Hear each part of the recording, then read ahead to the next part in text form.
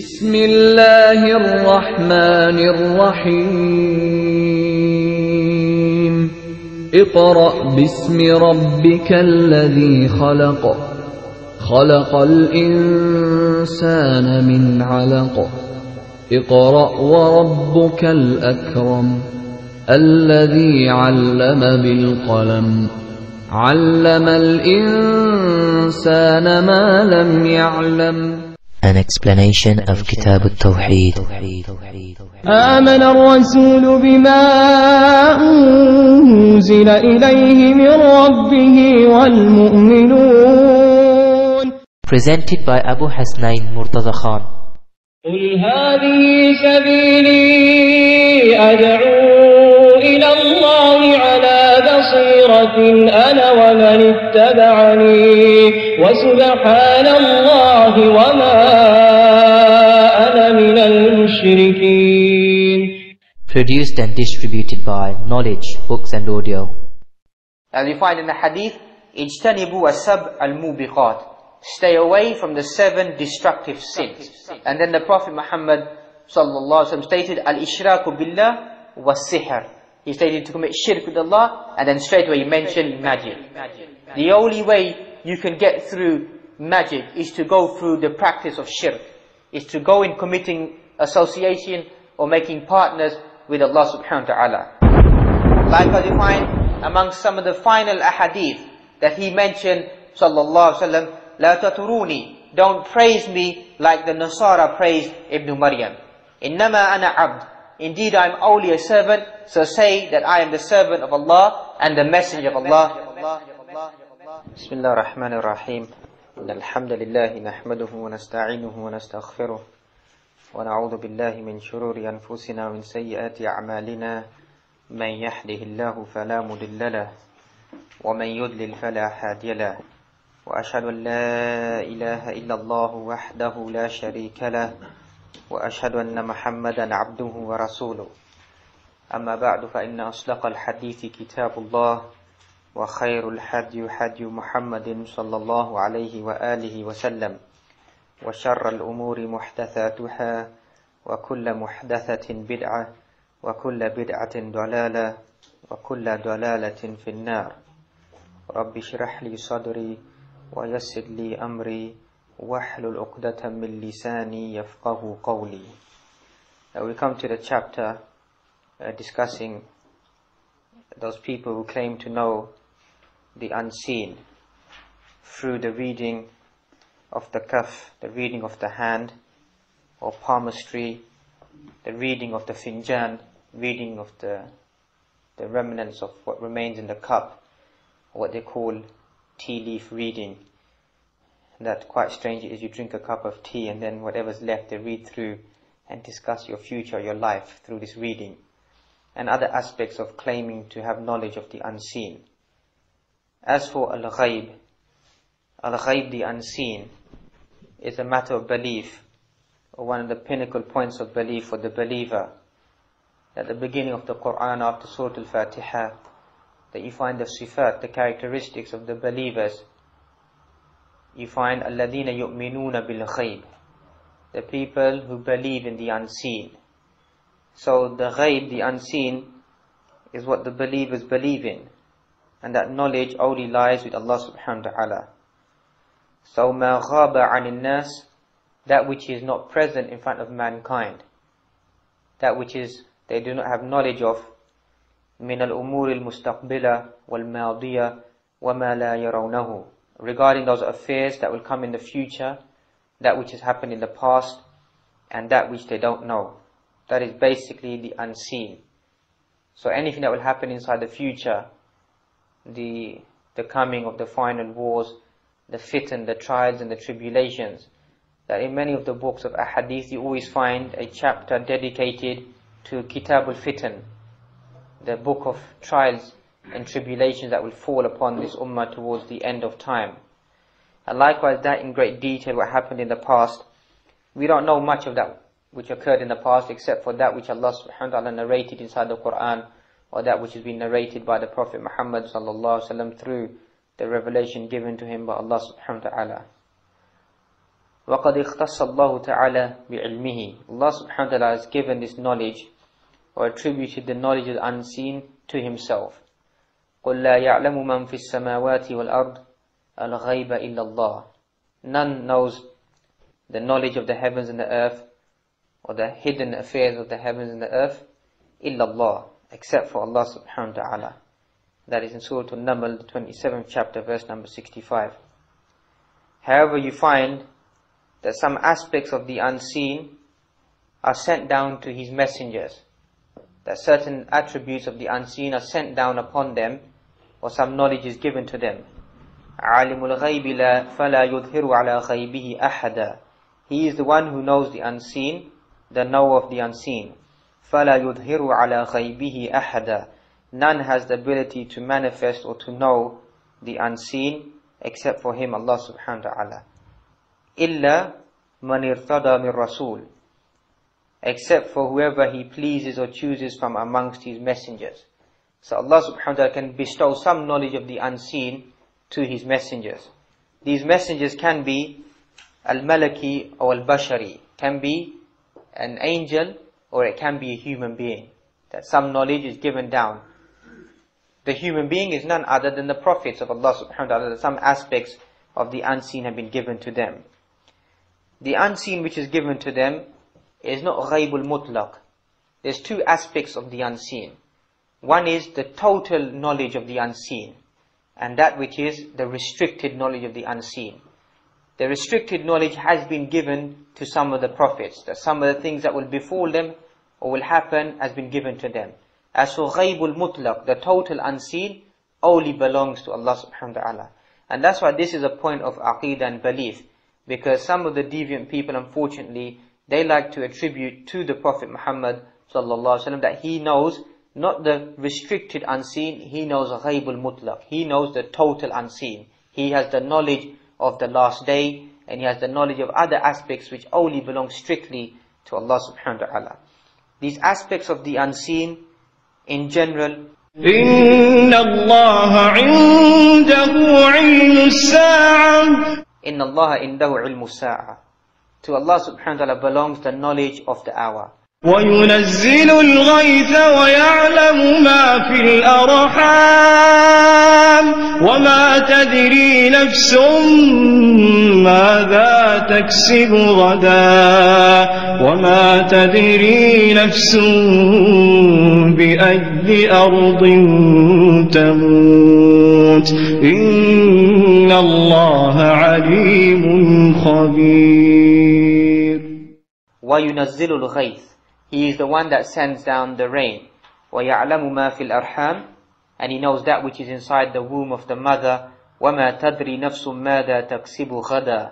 And no soul knows what it will earn tomorrow. وَمَا تَدْرِي نَفْسٌ بِأَيِّ أَرْضٍ تَمُوتُ إِنَّ اللَّهَ عَلِيمٌ خَبِيرٌ. The end of Surah Luqman, the 31st chapter, verse number 34. So these are the affairs of the unseen.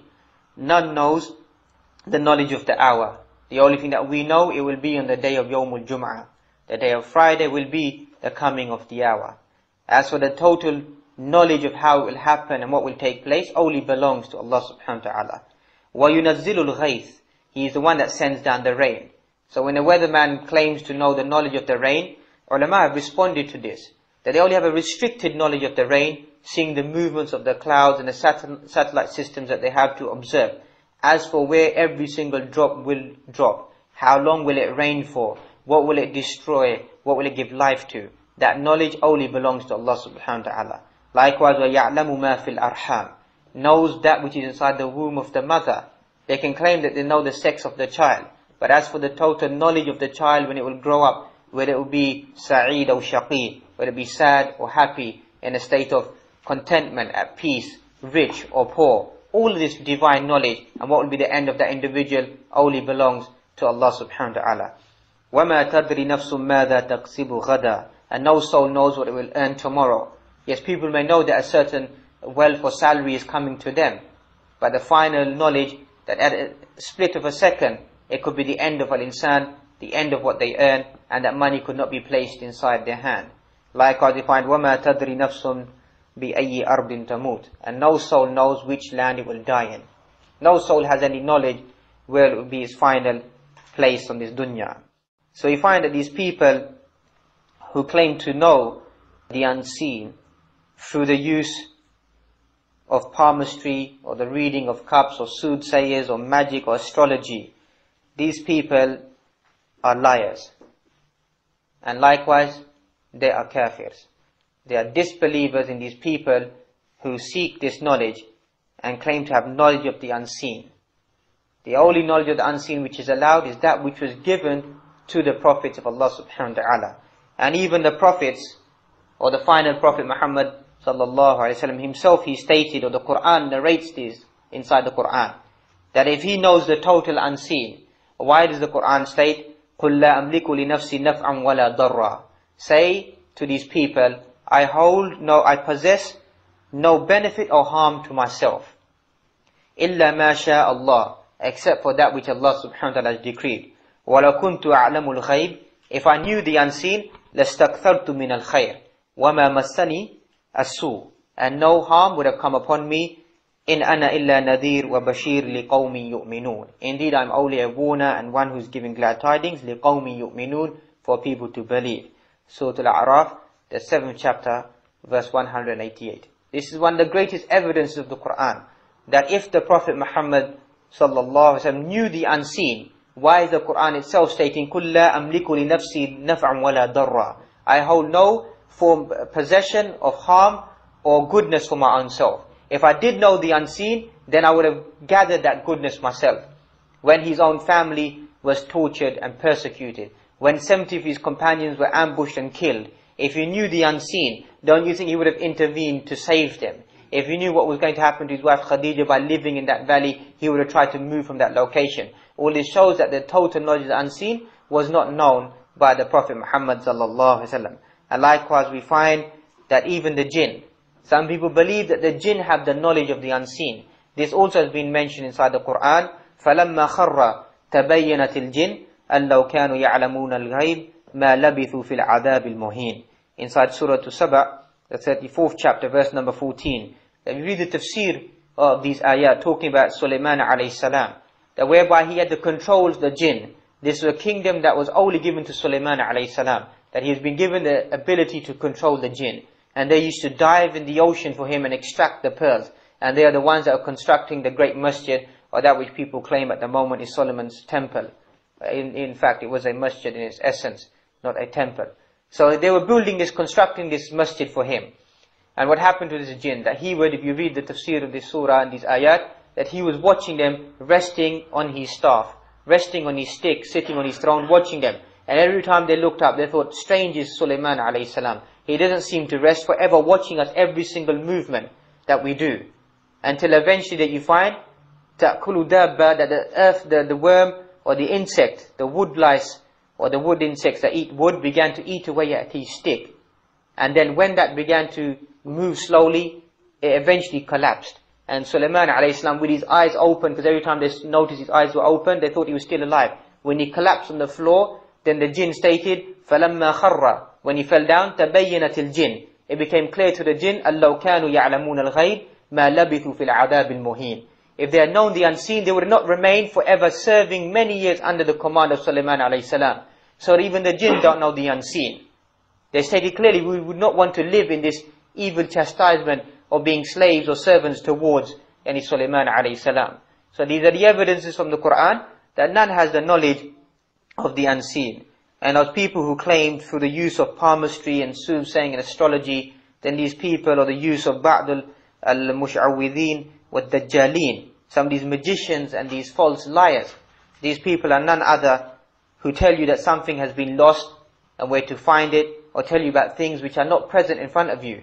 These people are very dangerous people, and people who are none other than disbelievers in Allah subhanahu wa ta'ala. And we find that these people, that some of them use al-khida' wa tablis. Some of them use a form of trickery and deception. That's why you find like the works of tablis, iblis, of Ibn Qayyim or Ibn al-Jawzi, who writes about the devil's deception. That some magic is true, and other forms of this type of knowing the unseen is through trickery. And we find that the Quran, the Qareen aids them to such a degree that you find that every person has a qareen, a companion with them. And this qareen, يَأْتِيهِ الشَّيْطَانِ بِأَطْعِمَةٍ. The shaitan will bring them with food and fruits and good sweet things. وَغَيْرْ ذَلِكَ مِمَّا لَا يَكُونُ فِي ذَلِكَ الْمَوْضِعِ. That would not exist in that location. So maybe living in this land, maybe bring fresh dates from Medina or from another country which you know that don't exist in this country. Or bring other sweet objects that don't exist in this country. It's all through the use of the jinn to bring these substances in front of you. وَمِنْهُمْ مَنْ يُطِيرُ بِهِ الْجِنِّ إِلَى مَكَّةِ. And some of them you find that when you discuss with these people, they say, I just went and I offered my prayer in Makkah and I came back. That is none other than the jinn who takes them over to Makkah and then brings them back again. Or Bayt al-Maqdis, or has performed a prayer inside the noble Masjid al-Aqsa around that area. And we find that these people, that they use the stars. The use of astronomy or astrology is nothing but superstitious. A superstitious nature that you find that many people begin to look into the reading of the stars, etc., to find out what will happen to them. And we find that many people go to them, and people get married by this star, or travel according to this star, or the movement of this star. And the Mufassirun have clearly highlighted, as one of the students, Qatada, one of the students of Imam Mujahid, who was a student of Ibn Abbas, he stated there's only 3 purposes of the stars. That the stars that we find, there's only 3 purposes. And this is a classical understanding which we find that even exists today.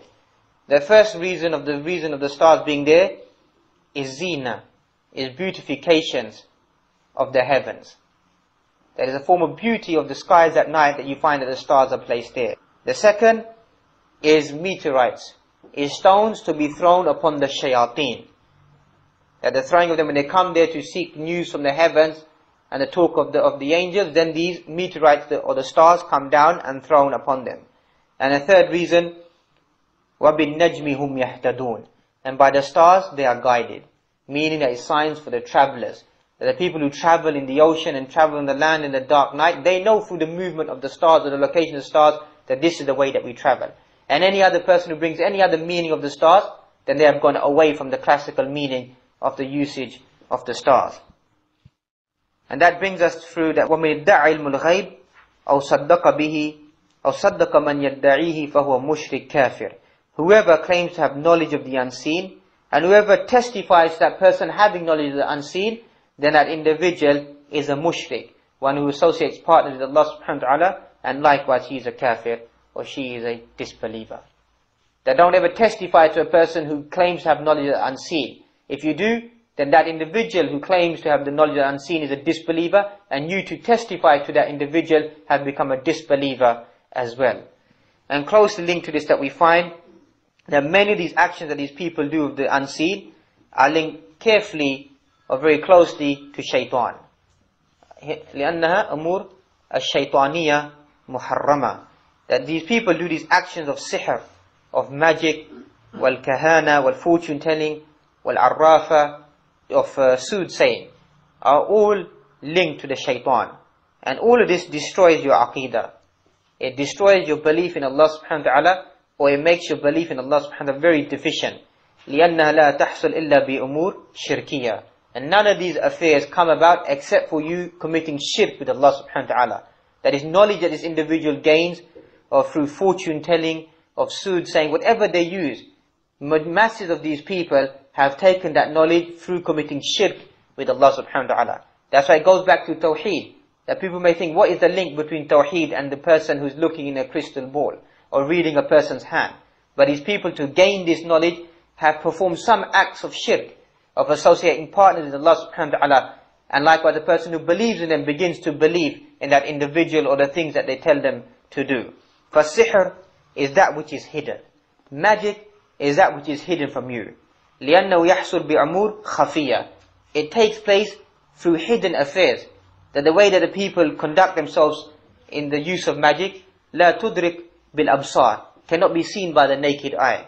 The things that these people do, the incantations that they make, the mantra or the speech that they use, yani the use of smoke, and all of this, and medicine that they use, it begins to affect the person medically on their body, and even some forms of magic delve down deep into the heart as well. And the evidence has been clearly highlighted in the Sunnah of the Prophet Muhammad sallallahu alaihi wasallam. That you read the tafsir of Al-Mu'awwidhatayn, Surah Al-Falaq and Surah Al-Nas, that the reason for the revelation is because somebody done magic on the Prophet Muhammad sallallahu alaihi wasallam. But a magic could not overcome him. Rather, it made his heart feel weighty and heavy. It did not overtake him and take him away from ibadah, because he was under the protection of Allah subhanahu wa ta'ala. Wallahu ya'simuka minan nas. Allah subhanahu wa ta'ala will protect you from mankind. And that's why we find that even in the hadith that we find, or before that we find that the effect of magic upon your heart and sickness on your body, and likewise you find وَيُفَرِّقْ بَيْنَ الْمَرْءِ وَزَوْجِهِ, that the magic can make you split or leave your wife. The many forms of magic have been designed that people delve into black magic to split people in their relationships. The use of this magic to bring about hatred between the husband and the wife. وَتَأْثِيرُهُ بِإِذْنِ اللَّهِ تَعَالَى. And its effect only comes by the permission of the leave of Allah subhanahu wa ta'ala. وَهُوَ عَمَلْ شَيْطَانِ. Whoever deals in the use of magic, it is the action or the work of none other than a cursed shaitan. And that's how we find that these actions, these evil actions or filthy actions, are linked to shirk, are linked closely to shirk. As we find in the hadith, اجتنبوا السبع الموبقات. Stay away from the 7 destructive sins. 7 destructive sins. And then the Prophet Muhammad sallallahu alaihi wasallam stated, al-ishraku billah was-sihr. He stated to commit shirk with Allah, and then straight away he mentioned magic. So there are 7 destructive sins. The first is to commit shirk with Allah subhanahu wa ta'ala, then straight after that is to commit magic. The only way you can get through magic is to go through the practice of shirk, is to go in committing association or making partners with Allah subhanahu wa ta'ala. And there's 2 ways that shirk, magic is linked with shirk, from 2 angles. The first angle that magic is linked to shirk is because you use the use of shaitan in getting closer to him. Not close to Allah subhanahu wa ta'ala, you use shaitan to get closer to him. Because فَالسِّحْرُ مِنْ تَعْلِيمِ الشَّيَاطِينِ. Magic is from the teachings of the devil. So you're not getting closer to Allah subhanahu wa ta'ala, you are getting closer to shaitan. So this is one way that you are committing shirk with Allah subhanahu wa ta'ala, as He Himself subhanahu wa ta'ala stated, وَلَكِنَّ الشَّيَاطِينَ كَفَرُوا يُعَلِّمُونَ النَّاسَ السِّحْرَ. Indeed, the devils have disbelieved, يُعَلِّمُونَ النَّاسَ السِّحْرَ. They teach people magic. So magic is only from shaitan, the teaching of magic. And the second way that is linked to shirk is because you're claiming to have knowledge of the unseen. That this person who deals inside magic claims to have some aspects of the unseen. وَلَقَدْ عَلِمُوا لِمَنِ اشْتَرَاهُ مَا لَهُ فِي الْآخِرَةِ مِنْ خَلَاقٍ. Indeed, these people, they know what they are trying to earn, that they have no knowledge of the unseen, or no portion of the unseen. That's what these people are trying to buy. That we have knowledge that this is what's going to happen to you, so you need to stay away from this. This is claiming knowledge of the unseen. And once again, we mentioned that this only belongs to Allah subhanahu wa ta'ala. So from these 2 angles, a person who delves inside magic is committing shirk with Allah subhanahu wa ta'ala. And we find that the punishment of the magician is to be killed. فَاقْتُلُوا السَّاهِرِ is the punishment according to the Sharia, that the individual who delves inside magic and the use of magic should be killed. For some people, they classify magic as a fan min al-funun, as a skill or an art from the skills that you find at the moment. Because previously you would find that people who delve inside music and dance and these type of etiquettes, people look down upon them. Not just the non-Muslims, but the Muslims firstly and the non-Muslims as well will not regard this as a profession of respect. If you read the Victorian ages, that a woman to display her body was classified as an act of treason. That a woman who displayed herself in a semi-nude manner was punished according to the law as being an immoral manner. But obviously this has changed over time. And that's why we find that these people classify the revealing of a woman's body as a skill and as art now. And likewise magic was classified as a major sin and still is a major sin. But for some people amongst the non-Muslims, or masses of them, and unfortunately many of the Muslims believe that this is a skill that you learn. And people would attend such functions. Thousands would attend to watch acts of the supernatural or a person doing magic in front of them. And the ulama have stated it is forbidden for an individual to attend the functions of magicians. That a Muslim should not attend functions of people who deal in magic. The second thing that we find is al-kahana wal-arrafa, people who deal in fortune telling and soothsaying. These people also claim to have knowledge of the unseen and things which have been lost and things about that happened before previously. And all of this knowledge has been through an tariq istikhdam ash-shayateen, has been taken about through the use of the shaitan to bring about this knowledge to them. هَلْ أُنَبِّكُمْ عَلَى مَنْ تَنَزَّلُ الشَّيَاطِينَ. Should I not inform you upon who the shayateen come down upon? Who does the shaitan come down upon? تَنَزَّلُ عَلَى كُلِّ أَفَّاكٍ أَثِيمٍ, comes upon every single lying, treacherous person. يُلْقُونَ السَّمْعَ وَأَكْثَرُهُمْ كَاذِبُونَ, is the one they give ear to him or give the knowledge to him. وَأَكْثَرُهُمْ كَاذِبُونَ, and the mass of them are liars. That is, the shayateen that comes down upon them only comes upon these weak people, and the knowledge which is displayed towards these people has no value at all. And we find that when you read the tafsir of how these people, or how the shayateen snatch the knowledge, or the jinn takes the knowledge, is because one word from the speech of the angels is heard by them. As they go up to the heavens, they snatch only one kalima, snatch one word, that which can be described as even Chinese whispers. They take one word, and then they bring it down and they add many words to it. And then they give it to the person who deals in soothsaying and reading of the crystal ball and reading of all these things, and that individual adds 100 lies to it. And it makes a whole complete story. And the only thing that the human nature unfortunately is out of all of the 99 lies that the individual has just told you, that the one thing that they told you, that you're going to see a person wearing an orange jumper walk in front of you early in the morning, that unfortunately comes in front of you and you begin to believe that individual. When you forget all about the rest of the 99 trash that they've told you, but that one thing just by mere chance happens to come true, or something happens and you begin to take that in. Only one kalima that they snatch from the angels, and even that one word is out of context, and then they add many words to it, and by the time it reaches this dunya, then many things have been mixed to it, and people begin to believe in these people. وَالْكَهَانَ لَا تَخْلُو مِنَ الشِّرْكِ, and soothsaying and this type of behavior is not free from shirk. The first aspect of these people is shirk fi rububiyyah, is shirk in the lordship of Allah subhanahu wa ta'ala, that the earth and the command only belongs to Allah subhanahu wa ta'ala. And likewise, fil uluhiyyah, in his ibadah, that these people have to dedicate something to gain that information. The shayateen don't give you that knowledge for free. They tell you to do something for them. Even when people are possessed by the jinn, that many people will commit shirk to relieve that jinn. And this is well known, that many of the jinn that enter people are committing shirk with Allah subhanahu wa ta'ala. Amongst the Hindus, from the Hindus, from the other people who commit shirk with Allah subhanahu wa ta'ala, fire worshippers, and they enter into that body. And then when you begin to extract that jinn, and the people who don't have a clear understanding of Iman, their jinn will say to them, slaughter this sheep, or slaughter this animal in the name of such and such God. And then when that individual does that, that jinn will leave that body.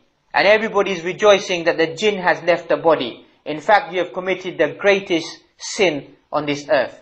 The greatest sin in the heavens and the earth, ala wahiya al-ishraku billahi subhanahu wa ta'ala. The jinn has left that individual's body, but you sacrificed in the name of other than Allah subhanahu wa ta'ala, and that is the reason why the jinn left that body. That's why those people who talk about or know the science of extracting the jinn, they will never ever tell you to sacrifice in the name of an individual. Go and find strange substances like the head of a crocodile and bring it in front of them. Those people who know these people, they delve into such sciences. But the real form is to attack the jinn through the use of the Qur'an, through the recitation of the Qur'an, that the jinn begins to burn, till eventually they have to submit. And you read the science of removing the jinn, that you find that these ulama would tie the toes of the individual or tie their fingers, so the jinn cannot extract, cannot leave, and continuously burn them with the Qur'an, because the Qur'an burns them. And they scream and they shout that stop the recitation of the Qur'an. And that is when the alim would threaten them, that either you leave this individual or I'll carry on reciting the Qur'an until eventually I'll burn you. And that is the greatest power, the tool of the Qur'an upon these evil jinn that we find. And we find man ata kahinan فَصَدَّقَهُ بِمَا يَقُولُ فَقَدْ كَفَرَ بِمَنْ أُنزِلَ عَلَى مُحَمَّدٍ صَلَّى اللَّهُ عَلَيْهِ وسلم. Whoever comes to a fortune teller or a soothsayer, whoever comes to an individual and testifies that that individual is telling you the truth, فَقَدْ كَفَرَ بِمَا أُنزِلَ عَلَى مُحَمَّدٍ صَلَّى اللَّهُ عَلَيْهِ وسلم. You have committed disbelief upon that which was sent down to the Prophet Muhammad صلى الله عليه وسلم. Curiosity killed the cat. For even for 1 second to go and say, let me just go and show my hand to this individual. Let me go read the stars. Let me go ask this person who claims to have this knowledge. You have committed kufr bima unzila ala Muhammad sallallahu alaihi wasallam. You have committed disbelief in that which was sent down upon the Prophet Muhammad sallallahu alaihi wasallam. It's not something to be taken lightly. That even the Muslim empire, you find clearly that signs and symbols are placed in Muslim lands that come to us and will read your hand and give you knowledge of that which will happen to you in the future. And other people that we find deal with this form through the use of medics, through the use of medicine. That a person in a state of sickness, that you would go to that individual, and these people may be in the disguise of doctors, and you find these leaflets that are given through the household at the moment, that you have this problem, that problem, come to us. Through the use of medicine. These people are also committing shirk with Allah subhanahu wa ta'ala, and they will tell you to sacrifice things, and to obtain things, to remove that harm from you, or to bring some goodness upon you. And likewise you find that some of these people will talk about finding a lost property. If you've lost something in your home, or if you lost something, we will search for it and find it for you. These people are once again dealing with the shayateen, or dealing with the devils. And then you find the pious individuals. That people believe that the awliya, that we don't believe in them. Indeed we believe in the awliya. ألا إن أولياء الله لا خوف عليهم ولا هم يحزنون الذين آمنوا وكانوا يتقون. Indeed the awliya of Allah subhanahu wa ta'ala are those people آمنوا وكانوا يتقون, who believe and they have consciousness of Allah subhanahu wa ta'ala. And what is taqwa? As many of the ulama have highlighted, it is to stick to the halal and to stay away from the haram. That is a sign of a wali. How can a person be a wali who keeps himself in a bad state, doesn't pray, doesn't fast, doesn't observe anything, lives in the jungle eating leaves, in a state of filthiness, and then you claim this is an individual who is close to Allah subhanahu wa ta'ala? That is not the criteria according to the Quran. The awliya of Allah subhanahu wa ta'ala, la khawfun alayhim wa lahum yahzanun. Don't fear and they don't grieve. Alladhina amanu, who believe, wa kanu yattaqun, who have fear of Allah subhanahu wa ta'ala. So these people who claim to have natural, supernatural powers, or they go against the laws of not nature but the laws of Allah subhanahu wa ta'ala. And many of these individuals are only going through the use of trickery. That many of these people, as Shaykh Islam ibn Taymiyyah has highlighted, that they claim to walk through the fire, dukhul finnar, enter into the fire. And many times what they are using is only trying to trick the people. Amongst them there are some who've used the jinn to protect them whilst walking through the fire. But some of them have used trickery. As Shaykh Islam ibn Taymiyyah, he highlights a debate that he had with one of them. And he talks about how he knew that this person was using a form of trickery. And he said to him, look, I know that you are using a form of trickery, and I want you to bathe yourself. I want you to wash yourself, and to remove everything that you are wearing. And the man refused and only took off his shirt. And he said, no, I want you to wash yourself with this substance. Because he highlights that this person took the fat of the frog and placed it on his body, so that when he would walk through the fire, then no harm would come upon him. So he had designed a special fireproof substance to take himself through the fire. Shaykh Islam ibn Taymiyyah knew that this individual, and he had placed this substance upon him. So he told him to bathe himself and to remove this substance which was not visible, and then told him to walk into the fire. And then even challenged him after that, and said that we don't talk about the fire. Let us place our finger inside the clay oven or a fire. I'll place my finger and you place your finger. And indeed this man refused at this stage because the substance had been removed from him. He did not have the courage now to place his hand inside the fire. But however, there are some of them who do deal with the power of the jinn, to maybe, as we may visualize, these people may show us, of flying through the sky and going deep down into the oceans and coming out when they've been placed inside shackles and chains and escaping out of freedom. This is only the use of the shayateen and the devils. And very closely to this that we find that the way that these people get close to the devils and the shayateen is also that we find the offering of sacrifices. The offering of sacrifices of animals at the tombs and graves, and praising the people who are buried inside the graves. That people in his state, that we don't encourage visiting of the graves. Indeed, a person should visit the graves because it reminds you of death. Hadimul ladhat, the destroyer of pleasures. By the way that these people have perceived the understanding of the graves. Islam is a deen which lays down maqasid, lays down principles and protections and purposes of our life in this dunya. And the principles that we find are very, the principles that we find are very severe about the codification of the graves. The way that the graves need to be constructed and the way they need to be visited have all been highlighted in the teachings of the Prophet Muhammad sallallahu alaihi wasallam. The codification that we find amongst them, we find أنه قد حذر صلى الله عليه وسلم من الغلو في الأولياء والصالحين. Indeed, the first thing that we find before we even enter into the graves is that he warned excessive praise of the awliya, of the pious people and the salihin, those who are close to Allah subhanahu wa ta'ala and the righteous individuals. Before we even enter into the graves, to excessively praise people. إِيَّاكُمْ وَالْغُلُو. Upon you is to avoid excessive praise of an individual. فَإِنَّمَا أَحْلَكَ مَنْ كَانَ قَبْلُكُمْ الْغُلُو. Indeed, that which destroyed the people before you was ghulu, excessive praise of that individual. Like I find amongst some of the final ahadith that he mentioned, sallallahu alaihi wasallam, لا تطروني, don't praise me like the Nasara praised Ibn Maryam. إنما أنا عبد. Indeed, I am only a servant, so say that I am the servant of Allah and the messenger of Allah, sallallahu alaihi wasallam. Those are amongst his final words. And that is said at the final stages of his life. They don't praise me in an excessive manner. Indeed, I am the messenger of Allah and only his servant. Secondly, we find وَحَذَّرَ صَلَّى اللَّهُ وَسَلَّمْ مِنَ الْبَنَاءِ عَلَى الْقُبُورِ. The second thing he highlighted is to build upon the graves. To build any form of construction upon the graves. As we find that the companion, he narrates, قَالَ لِي عَلِي ibn Abi Talib, that Ali ibn Abi Talib stated to this individual, should I not say to you the words that the Prophet Muhammad sallallahu alaihi wasallam said to me?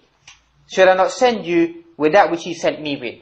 He sent me with the command, أَلَّا تَدَى تِمْثَالًا إِلَّا تَمَسْتُهُ. Don't leave any statue or anything raised except for that you flattened it out and made it level to the earth. وَلَا قَبْرًا, any grave that is on a high rank, إِلَّا سَوَيْتَهُ, except that you brought it level to the ground as well. So this is something that the Prophet Muhammad sent Ali ibn Abi Talib to do. So it's got nothing to do, this is the movement of Wahhabiyah, that the people who don't believe in the graves, they develop this. The essence of this call is the essence of Tawheed. The essence of this call goes back to the ahadith of the Prophet Muhammad sallallahu alaihi wasallam. Naha Rasulullah sallallahu alaihi wasallam an tajsisul qabr, in the codification or in the ramification of the strengthening of the grave. وَأَنْ يَقَدْ عَلَيْهِ, or to sit on the grave. وَأَنْ يُبْنَ عَلَيْهِ بَنَاءً, or to build anything on the grave. Etiquettes of the grave have been highlighted. To cement the grave and to sit on the grave. There's some people, when they visit the graveyard and they're burying an individual, they may sit on the grave. This is a sign of disrespect to sit on the grave of another individual. To be careful on where you tread inside the graveyard. And many of our brothers take these things lightly. That doesn't make a difference.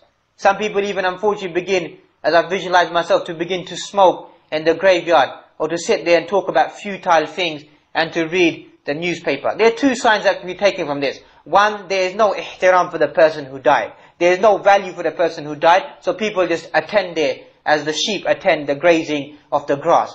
Just a formality. And the other thing that we can learn is these people themselves are taking no heed from the visiting of the graves. And that's why we need to all be focused, to bear in mind the etiquette of visiting of the graveyard. The third thing that we find, وَحَذَّرَ صَلَّى اللَّهُ عَلَيْهِ وَسَلَّمْ مِنَ الصَّلَاةِ إِنْدَ الْقُبُورِ. He forbade us, or warned us, to not to take the graveyard as a place of prayer. Person should not offer their prayer inside the area of the graveyard. أَلَا وَإِنَّ مَنْ كَانَ قَبْلَكُمْ كَانُوا يَتَّخِذُونَ قَبُورَ أَنْبِيَائِهِمْ مَسَاجِدِ. Indeed, those people before you used to take the graves of the Anbiya as a masajid, as a place of prayer or a building. And indeed, فَلَا تَتَّخِذُوا الْقُبُورِ مَسَاجِدِ. Don't take the graves as a place of masajid. What is the meaning of masajid here? وَاتِّخَاذُهَا مَسَاجِدْ مَعْنَهُ الصَّلَاءِ عِنْدَهَا. The meaning of masajid here is the meaning of to offer the prayer. That a person should not pray where the graves are. So the graveyard is not a place of prayer. And likewise we find that every single فَكُلُّ مَوْضِعْ قَصْدُ لِلصَّلَاةِ فِيهِ فَقَدْ اتَّخَذَ مَسْجِدًا. And every time you offer your prayer, that place becomes your masjid. You offer a prayer in that place, that area is classified as a masjid. There doesn't need to be a great big building of a masjid. As we find the hadith, جُعِلَتْ لِي الْأَرْضُ مَسْجِدًا وَطُهُورًا. Indeed, the whole of the earth has been made a masjid, as a place of prayer. Wherever you stand and pray becomes your masjid. So meaning that if you go into the masjid and you offer the prayer there, you have taken that place as a masjid, and the person is forbidden to do that. And then we find the words of Al-Allama Ibn al-Qayyim al-Jawziyah, who was a student of Shaykh Islam Ibn Taymiyyah. And these words are mentioned many centuries ago. And he states that these people, whoever collects the sunnah of the Prophet Muhammad sallallahu alaihi wasallam regarding the graves, وَمَا أُمِرَ بِهِ, and whatever he's been commanded to do, and whatever he's been told to abstain from, وَمَا كَانَ عَلَيْهِ أَصْحَابُهُ, and whatever his companions were upon, وَبَيْنَمَا عَلَيْهِ أَكْثَرُ النَّاسِ الْيَوْمِ, and what the majority of people are doing today. These words are talking about many centuries ago, 600 or 700 years ago. And these are the words of Ibn Qayyim al-Jawziyah, what he highlights of what was taking place at the graves. If you collect all of the ahadith of the Prophet Muhammad sallallahu alaihi wasallam, and you collect all of the actions of these people, what the people are doing, you find what the people are doing is contrary or contradictory to the teachings of the Prophet Muhammad sallallahu alaihi wasallam. And you can find لا يجتمعان أبدا. These two things cannot be brought together. The sunnah of the Prophet Muhammad sallallahu alaihi wasallam and these innovations that these people are doing. Because we find that the Prophet Muhammad sallallahu alaihi wasallam forbade us from offering the prayer at the graves. وَهَؤُلَاءِ يُصَلُّونَ عِنْدَهَا, and these people offer the prayer at the graves. It's the first thing that they go against the teachings of the Prophet Muhammad sallallahu alaihi wasallam. وَنَهَا أَنِ اتِّخَاذَهَا مَسَاجِدِ, he forbade it from taking it as a place of masjid. These people take it as a place of prayer.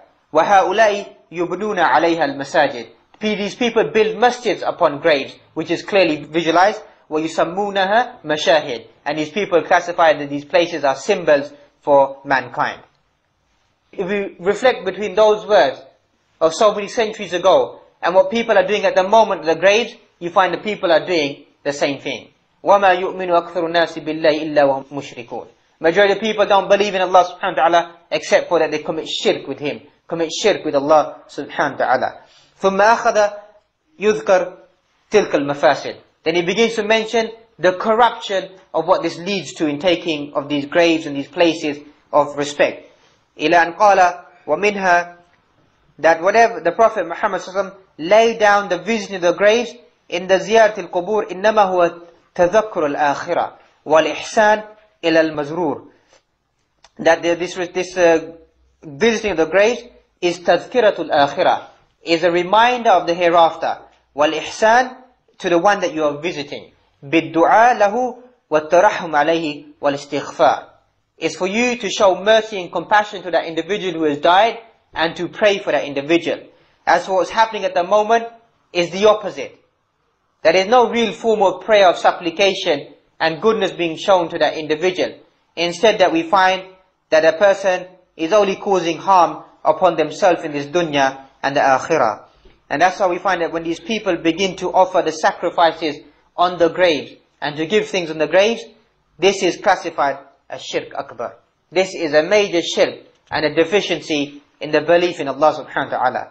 Because many of these people, that even to such a degree, ulama have highlighted the people of Ahlul Ilm should not stand at graves and raise their hands in prayer. Should not stand with these juhal, with these ignorant people, that when other people witness them, that they begin to state that Shaykh Fulan or Allan Fulan stood there, then this action is justified. The people should be clear upon this. Because many people, these juhal, these ignorant people, feel that the individual in the grave will benefit them and harm them. And harm and benefit only comes from Allah subhanahu wa ta'ala. And likewise we find that these people who begin to visit the graves and have what is classified as urs, a gathering that they have on a yearly basis, this is none other than the taking of an Eid. As we find the hadith, Allahumma la taj'al qabri wathanan yu'bad. Don't make my grave as a sanctity or a place which is worshipped after me. And that prayer has been preserved for the Prophet Muhammad sallallahu alaihi wasallam, that his grave is not taken as a place of worship. Even though these people of Ahlul Bid'ah, of innovation wal khurafat, try their utmost best that when they attend the grave of the Prophet Muhammad sallallahu alaihi wasallam, to say and to supplicate to him and to seek aid from him and to do all types of things. And we, alhamdulillah, grateful for those people, those ulama have stood out and highlighted the deviancy of these people, and to prevent these people from standing there excessively, that when these people even face the grave and they begin to supplicate, they are told that the Kaaba is the opposite direction. Because that is the etiquette of dua, to face the Kaaba. Now to stand there and raise your hands in front of the grave of the Prophet Muhammad sallallahu alaihi wasallam, even though you could be praying to Allah subhanahu wa ta'ala, is against the teachings and etiquettes of dua. That a person should turn around and face the other way and pray to Allah subhanahu wa ta'ala to raise his rank and to alleviate any hardships that could be coming, even though there is none that comes upon the Prophet Muhammad sallallahu alaihi wasallam. So what is the hukm or the ruling of praising these graves, or placing any buildings upon these graves, or placing statues of remembrance, or places of remembrance of individuals? And we know that tamathil is jam timthal. A tamathil is statues. It is a plural of just a simple timthal. وَهُوَ surah al-mujassama. It is the taking of a picture, or the building of a living statue, of either a human being, of an animal, or anything else that has a living soul inside it. And nusub fil asal, a stone, the essence of the stone according to the linguistics of the Quran, is the altar, is the stone that these people would sacrifice the animals, not in the name of Allah subhanahu wa ta'ala, in the name of their gods and whatever they believed in. So when you begin to construct these statues and these stones as a remembrance of the pious people, of the people that you love, this is forbidden. And this has been strongly forbidden. Even photography, the ulama, the consensus of the ulama have only, or the majority of the ulama have allowed photography for beneficial purposes. The finding of a lost individual, for passport services, for visas, for other driving licenses, for other forms of ID and classification, photography has been allowed. As for this futile taking of pictures of individuals, etc., is very dangerous. The hadith that we find in Bukhari, أَحْيَوْ مَا خَلَقْتُمْ, give life to that which you've created with your own hands. We don't need to go into a technical debate that the flicking of a camera is the use of technology. The essence is you're still using your hand. The sifting of the picture is used through the human hand. So these people go into a technical debate, what is the use of the hand? And the most classical opinion, and the most strongest opinion, is that the abstinence of the use of photography and that which is beneficial. And this highlights the point that the building of statues to remember people, this mountain in America, whereby the 6 or 7 presidents of America have been carved into this mountain. This is what we're talking about, the building of statues. The building or the statue of Saddam Hussein that these people destroyed. This is haram in Islam, the building of statues to remember an individual. And we find ashaddud tahdhir, severe warning of photography to be placed, to be drawn, to be placed on a garment, to be drawn on a wall. On any form of photography that you find, various evidences highlighting to stay away from this. And to place the essence of all of this, the building of statues of remembrance, goes back to what? Goes back to, if you read Surah Nuh alayhi salam, if you go and remember and read the tafsir of how these statues became, that these are righteous people, were 5 righteous people, and shaitan is an individual of great strategy, of a long thinking capacity which Allah subhanahu wa ta'ala has given him. He didn't say to the people, worship these 5 righteous people. He said to them, build something in remembrance of them. Or initially made them salihin, righteous, and make remembrance of them. And then when the next jil came, the next generation came, as has been narrated by Ibn Abbas, if my memory serves me correct, Imam Rawahu Imam Bukhari in his Sahih. And he stated to them that now build something to remember them. Don't worship that. Don't worship these statues and these locations. Just to remember them. And when centuries passed, what happened to the juhal? What happened to the ignorant people? They began to worship those statues. And then when Nuh alayhi salam, he came and he told these people to abstain from that. What did these people begin to do? وَقَالُوا لَا تَذَرُنَّ آلِهَتَكُمْ وَلَا تَذَرُنَّ وَدًّا وَلَا سُوَعًا وَلَا يَغُوثَ وَيَعُوكَ وَنَسْرًا. We are not going to leave our idols. We're not going to leave them. We're not going to leave what was the name of these righteous individuals that Ibn Abbas highlights. وَلَا سُوَاعًا وَلَا يَغُوثَ وَيَعُوكَ وَنَسْرًا. We're not going to leave these 5 gods. From 5 righteous individuals, they became 5 gods that these people used to worship in the time of Nuh alayhi salam. وَلِهَذَا لَعَنَ النَّبِيُّ صلى الله عليه وسلم الْمُصَوِّرِينَ. And that is why the Prophet Muhammad cursed the people who make pictures. وَأَخْبَرَ أَنَّهُمْ أَشَدُّ النَّاسِ عَذَابًا يَوْمَ الْقِيَامَةِ. And the most severe people who will be punished in the Day of Judgment will be those people who deal in photography and those people who deal in the making of statues and in the making of pictures. It's something that we need to bear in mind. Not look into the technical points that whatever people discuss. أَشَدُّ النَّاسِ عَذَابًا يَوْمَ الْقِيَامَةِ. The most severe penalty and trial that will be given to those people on the Day of Judgment. And likewise you find another hadith, وَأَخْبَرَ أَنَّ الْمَلَائِكَةَ لَا تَدْخُلْ بَيْتًا فِيهِ سُورَةً. The angels will not enter into a house whereby there's pictures on display. How can you expect the blessings of Allah subhanahu wa ta'ala to be in your home, to have pictures inside your home? Angels don't enter a house where there's pictures. If you read through the hadith, that even a young dog, a puppy dog, was under the bed of the Prophet Muhammad sallallahu alaihi wasallam. And Jibreel was standing outside the door, refused to come in. And the Prophet Muhammad knew that there was a reason. And he asked Aisha radiallahu ta'ala anha, what is it that's in the house?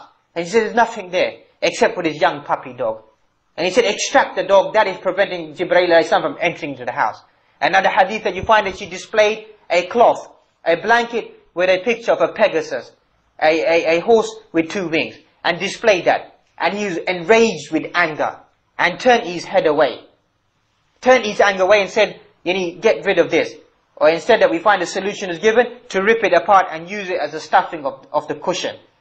These are the teachings of the Prophet Muhammad sallallahu alaihi wasallam. And we are surrounded by photography. May Allah subhanahu wa ta'ala protect us and those people who have it to remove it from their homes if they have it on display. That when they enter the house, you are refusing the blessings of Allah subhanahu wa ta'ala to come into your own home by displaying the use of photography. And that's why we find that all of this leads to some form of shirk in the future amongst some people. That people begin to worship these pictures. And that's why you find that people begin to kiss pictures. It could be their loved ones that begin to kiss them in a form of remembrance. At-tadhkira fil qalb. Remembrance of the salihin and good people is always inside your heart. It's remembrance of the actions of khair and the goodness that they've done. Not by visualizing their formal picture and thinking about an individual. And that's why we find that this opposition led them to shirk and led them to cause destruction to come upon them. That the sending of the tufan, the sending of the floods that came upon the people of Nuh alayhi salam was because of the shirk that they committed, which began from the essence of building of these statues. فَإِنَّ أَوَّلَ الشِّرْكِ حَدَثَ فِي الْأَرْضِ كَانَ بِسَبَبْ نَصَبِ الصُّورِ. So the beginning of this first shirk that existed on this earth was through the building or the construction of these statues. وَإِذَا كَانَ الْكُفَّارَ الْيَوْمِ. And if the disbelievers يَعْمَلُونَ هَذَا الْعَمَلِ. And the kuffar and disbelievers carry out with this action today. The taking of photography and the building of statues and remnants and buildings of their loved ones and of their leaders. This does not justify the Muslims should follow the same people. As we find indeed, مَنْ تَشَبَّهَ بِقَوْمٍ فَإِنَّهُ مِنْهُمْ. Whoever imitates a people is from amongst them, or he is فَهُوَ مِنْهُمْ, or is from them, أو كما قال صلى الله عليه وسلم الحديث مراه أبو داود في سننه. So that highlights that we should not imitate these people. That is their aqidah, that is their belief, to praise their people that they support and they love in this manner. We should not follow that same thing, because our aqidah is a pure aqidah, a belief which is pure. And that's why sometimes that you find that the debate about the removing of these statues in this land or this place, the more and more you begin to reflect upon Tawheed, that becomes to be the clearest stance. The removing of these statues that people begin to worship should not exist in the land of Islam. Even though that we find these people are given their hurriyah, their freedom, to keep it within their own homes. That's what many people fail to understand. That according to the Islamic law, non-Muslims are free to worship whatever they want to worship inside their own homes, but not free to come out in the open. They are even given, according to Islamic law, is how remarkable the Sharia is, that they are allowed to judge and govern by their own book and according to their own court and their own system under the Islamic law. In their affairs of marital divorce and relationship, they can go to their own judges. It's how Islamic law deals with them. Yet we live in a minority in this country and we're not even given access to our own laws. And they talk about freedom of expression and humanity. That when you live under our law, we give you the right to govern according to your own law.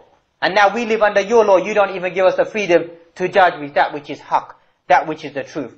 May Allah subhanahu wa ta'ala give us all the tawfiq and ability to return back to the true essence of tawheed, to stay away from all forms of shirk with Allah subhanahu wa ta'ala and associating partners with Him, to stay away from soothsaying and fortune telling and horoscopes and astrology, finjan, the reading of cups, palmistry, anything, and to preserve our families to turn to these things, because indeed He is the only one who is Allah, An-Nafi'. He is the one that causes harm and He is the one that causes protection. That's why we find Tawheed has to be rasikh, has to be so penetrated into our heart that every time that we think, it is only by the permission of Allah subhanahu wa ta'ala. Whatever happens, the good and the harm that befalls upon us, is something that needs to be developed in our family as well. Not to turn to the awliya, to the righteous or to the salihin, or to turn to the grave or to turn to the dead, and to turn to these other forms of shirk with Allah subhanahu wa ta'ala to feel that this is the solution. May Allah subhanahu wa ta'ala place these words of our mizan of hasanat and make us meet Him on that day with a pure heart